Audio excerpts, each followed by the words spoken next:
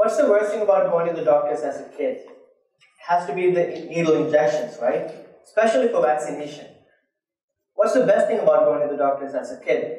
The candy you get after the injection. Now, what if I tell you that you can just get the candy without having to suffer through the pain of the needle injections? Well, that might lead to childhood obesity or diabetes. So I'm here to tell you the next best technology, and that's microneedles for vaccination. Microneedles, as shown on the left, are tiny sub-millimeter needle-like devices that can deliver drugs and vaccines into your skin in a pain-free way. The reason why it's pain-free is because these needles don't penetrate deep enough into your skin to stimulate the nerve endings and the blood vessels. Instead, they just penetrate the top layer of your skin, the stratum corneum, and provide direct routes for drug and vaccine delivery to the subsequent layers. Now, what you may or may not know about your skin is that beneath this top layer of the stratum corneum, the skin is highly and densely packed with immunologically active cells. Now, when you deliver a vaccine to these cells, they can process the vaccine to give you protection, which is what we need.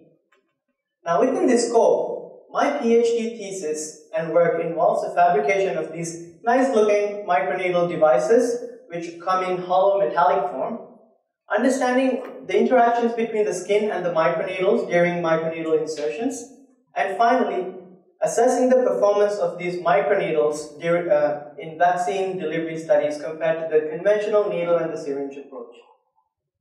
Now, previous studies in skin vaccination, especially with microneedles, have shown that you can get the same level of protection with these microneedles for many different types of vaccines as you do with the conventional needle and the syringe. Except, you get the same protection with a significantly lower quantity of vaccine. And now this has a huge cost implication from a global vaccination perspective, because vaccines are very expensive. Now, from the amount of vaccines that you can use to immunize one person or protect one person, you can now protect up to 5 or 10 people. And that's why it's important. Once you put this together with a pain-free device, that is the microneedles, which could also be potentially self-administrable, so you don't need medical facilities, this gives us significantly higher patient compliancy as well as significantly lower cost of vaccination. And we can therefore get these vaccines out to a much larger population throughout the world. This is why microneedles are the next big thing in vaccination. Thank you.